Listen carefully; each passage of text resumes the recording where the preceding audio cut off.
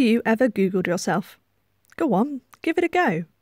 What your name is, how common or uncommon it is, as well as what existing information there is out there about you will influence what results come back. But how do you make sure that people find the actual you and all your excellent research and not someone else entirely? In this video, we are going to introduce you to 3 approaches that can help you manage your online presence: ORCID, social media, and Google Scholar. ORCID stands for Open Researcher and Contributor ID, and essentially gives you a unique alphanumeric identifier that only you can use. It helps connect people up with your work through giving you an online profile page that you can populate as much or as little as you want. Ensuring that your ORCID is attached to any research outputs that you may publish, such as journal articles, ensures that people are able to match the work to you and not someone else who may have a similar name to you. This is great in the huge world of academia. ORCID also works well with various indexing services, so if a system spots your ORCID attached to a new paper, you can get it automatically added to your ORCID profile, as well as other services such as Symplectic Elements. This is a great way of getting tech to do a lot of the heavy lifting for you, so you can get on with the important business of actually doing research so you can write your next paper. Social media is a powerful tool, depending on how you use it, of course.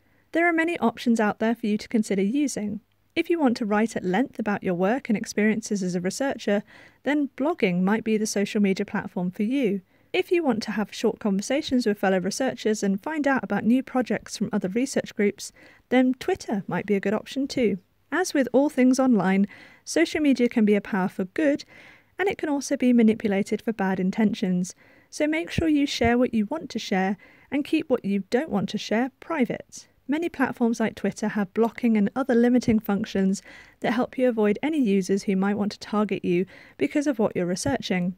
Anything to do with vaccinations is always a hot topic online. However, being on one of the big social media platforms does mean people will be able to find you and your work easily, as well as being able to reach out to you to discuss possible collaboration opportunities. And finally, we have Google Scholar. Google Scholar is a great tool for searching for academic literature in combination with our many databases, of course. But did you know that you can set up an author profile for yourself? If anyone looks for you on Google Scholar, your profile will pop up and they'll be able to look at what things you've written, as well as further information about your research interests, how to get in touch with you, as well as options to keep up to date with what new research you might be publishing. As with tools such as ORCID, Google Scholar can also sweep through new research and let you know if there's a newly published output with your name on it, so you can make sure your profile is as up to date as possible with that latest thing you just did. And because Google Scholar is a Google product, it'll help push the more academic-focused profiles that you have higher up any search results,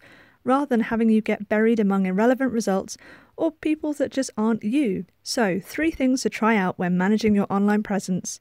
Which one will you try first?